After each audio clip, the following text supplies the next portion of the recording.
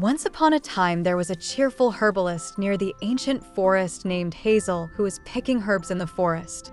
She serves as a compassionate healer, using her extensive herbal knowledge to aid villagers.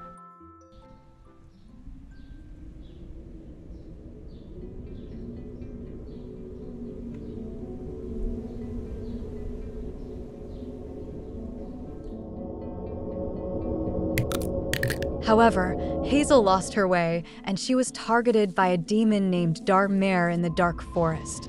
When Hazel was going to be attacked by the DARKMARE, a mountain guardian named STONEHEARD appeared in time to rescue Hazel. The DARKMARE was irritated by the barrier that STONEHEARD conjured. The DARKMARE then charged and shot his power towards STONEHEARD from his mouth.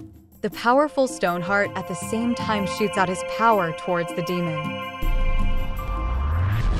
The blast created by the clash of power of both beings hit Hazel, pushing her back and fainting.